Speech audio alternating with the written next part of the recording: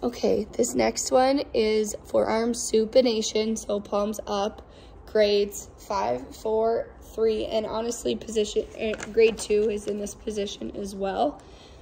So to start, you're just gonna ask your patient to start palms down and move their palms up towards the ceiling. Okay, she can do that. So I'm gonna go in here and I'm gonna hold her hand like I'm shaking her hand and holding her at the elbow so that when she does it, she doesn't cheat and move her arm out to the side to get the extra motion.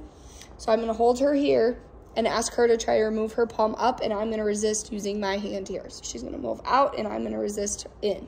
You could also resist at the wrist, but if you have patients with skin integrity issues, that's gonna be damaging to their skin, so it's better to do it at the wrist.